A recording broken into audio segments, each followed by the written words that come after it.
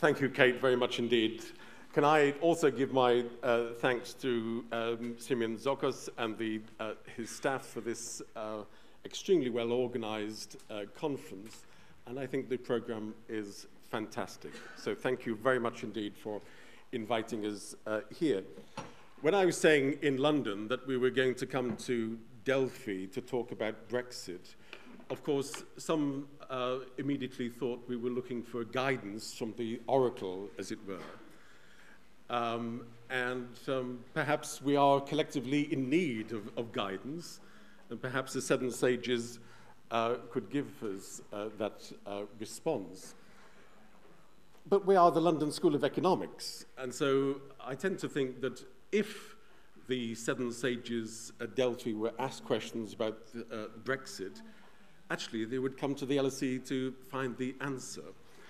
And I'm delighted that we've got my two colleagues, Ian Begg and Tony Travers, joining us, and a very good friend, well known to the LSE, but also to you, Yorgos Pagulatis, to join the panel as well. Let me say one or two things by way of introduction, and I'm hoping the PowerPoint presentation will now appear before you. What I wanted to say is something which is not happening at the moment, but okay, good. It is happening. Right. Of course, we've heard from the ambassador, quite rightly, the objectives of the government in terms of the negotiations. Putting it neutrally, there must be unresolved questions, perhaps tensions, in the government's objectives. This is not, I'm going to ignore that, and I'm going to simply tell you the presentation. A number of tensions in the objectives. The government's white paper recently talked about not wishing to copy any existing model between the European Union and other European states. It talked about trying to establish the most free and without friction trade between the UK and the rest of the European Union. But at the same time, the government wishes to establish full control over immigration. The government has also set the objective of ending the jurisdiction of the European Court of Justice. But the European Union establishes the primacy of the European Court of Justice in all of its external trade arrangements. The government is committed to an open border with Ireland for obvious reasons of security in terms of Ireland. But at the same time, we wish to maintain the integrity of the immigration system.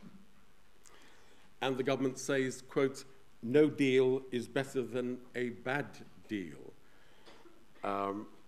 We can surely ask the question as to whether we are really prepared in future economic relations for the UK to rely on the more minimal provisions of the World Trade Organization, the WTO. And the government says that it will finish, quote, vast payments to the EU budget. But as we know, there are immediate liabilities, accrued liabilities, accumulated liabilities to settle, and some estimates place those of anything up to 60 billion euros to pay. So there are unresolved questions. It is an ambitious set of negotiations. What might be the reference points? What might be the kind of model for the UK's relationship with the European Union going forward after Brexit? We say we don't wish to emulate an existing model, but there are certain principles which perhaps come from existing arrangements with other countries. One such is Norway. Norway is in the single European market, but of course it also pays a very substantial amount of money into the European Union budget. Pro rata, if Britain was to pay a similar amount into the EU budget, we would save probably less than 1 billion euros per year for access to the single market, but the maintenance of our sovereignty. If we think of the Canadian free trade agreement, Certainly, it is a free trade agreement covering the vast majority of products, but it does nothing for so-called non-tariff barriers or different product standards. So the trade could well be damaged by that.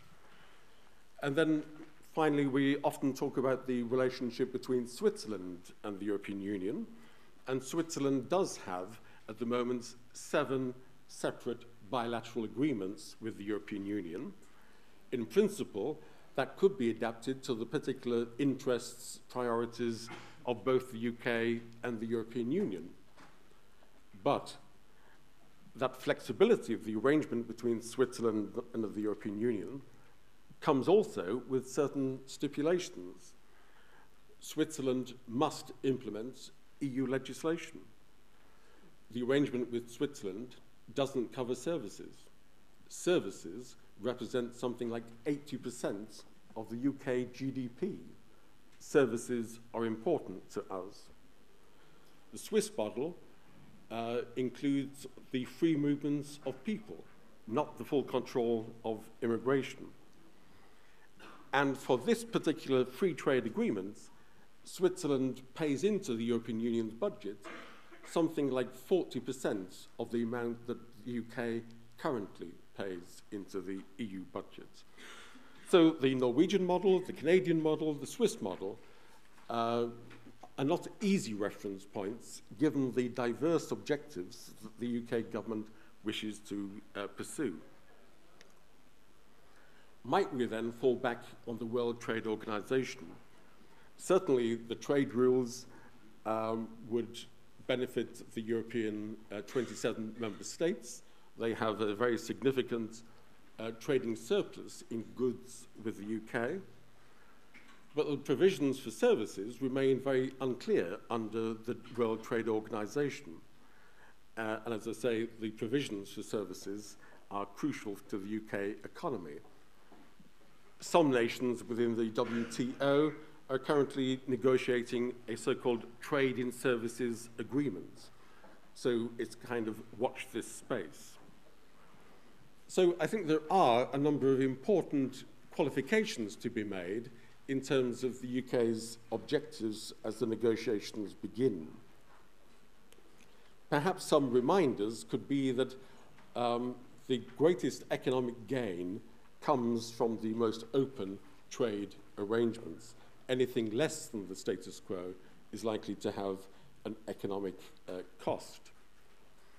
Economists at the London School of Economics, and who would wish to consult any other economist, economists at the LSE forecast that the effects of the different arrangements would be negative in their impact on the UK economy. A loss of gross domestic products, whether we follow Norway, whether we follow Switzerland, or the World Trade Organization. And these estimates of the loss to GDP are anything from 1.25% to 2.6% or more over time. Let me try to come to a close by simply emphasizing by way of introduction, clearly this is at best a very difficult journey to an unknown destination. The package of seeking a hard Brexit has clearly many contradictory objectives. There is an open question as to the impact for the UK, as to whether by negotiating a hard Brexit, we are going to be open to the world. The phrase at the moment is global Britain. Whether we're going to be open to the world gaining autonomy or simply gaining wider dependence on the wider international system. We simply become more dependent on more external powers. For the European Union, what might be the impacts of Brexit?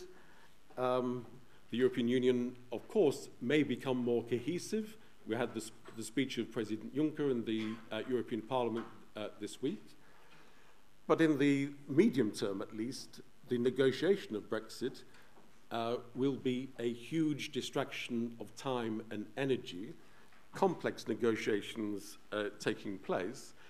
And in the medium term, of course, we have a number of political uncertainties, not least with the elections coming up in this calendar year, Euroscepticism, born and developed in London, has clearly been a significant export across the European Union with different varieties of Euroscepticism, different varieties of populism, and therefore the impact of Brexit may possibly be to make the European Union more cohesive. Equally, it could be to worsen the sense of self-doubt and the lack of cohesion.